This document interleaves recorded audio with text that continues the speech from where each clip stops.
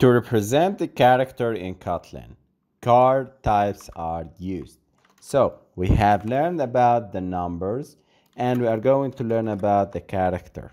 So unlike Java, char types cannot be treated as numbers. Okay, so we have learned in Java, if you will go to the complete Java developer course, you will see the character video and the character lesson, and you see that characters are dealt according with an integer and as integers in the ASCII table, while characters are not dealt inside Kotlin. So in order to create a variable of type character, we start by a variable, or you can specify it as a constant val. I will start by constant letter of type char.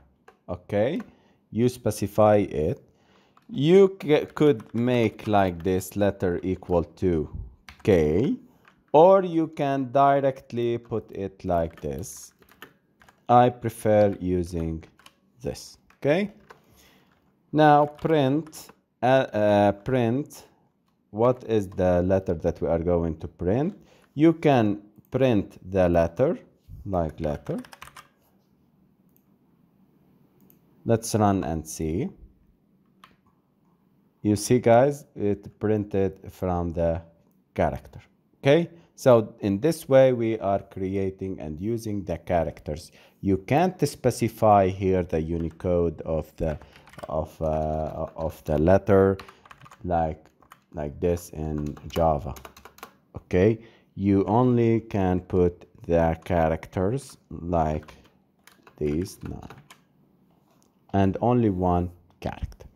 Okay, in Java you can do something like that, you can specify 65, which refers to a capital A, but in Kotlin it is prohibited.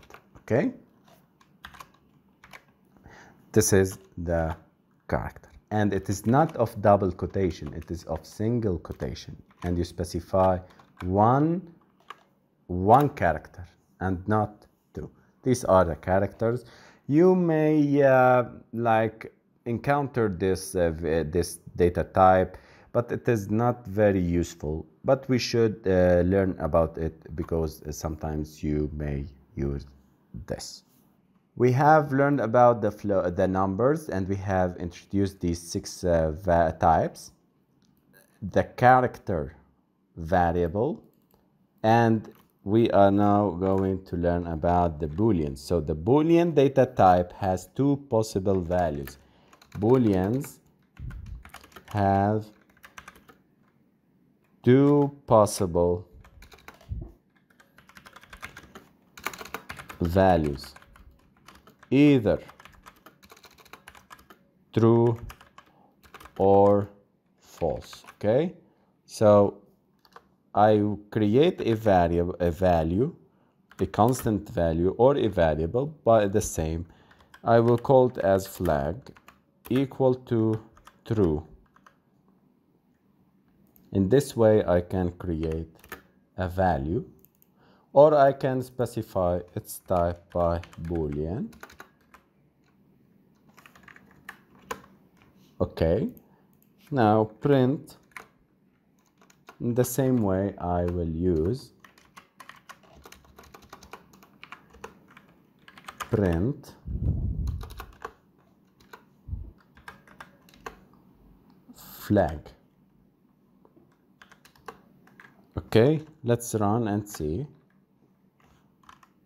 And here we go, we have printed the Boolean. So in this way we have created the Boolean type variable called, or constant called flag, and we assign its value to true. You can assign either true or false. Okay, so in this way we learned about Booleans. Booleans are used in decision-making statements. This will be discussed in later lessons about the loops and the conditional statements. So don't worry, we are going to talk about them in deep later on, and we encounter these booleans much more inside our videos.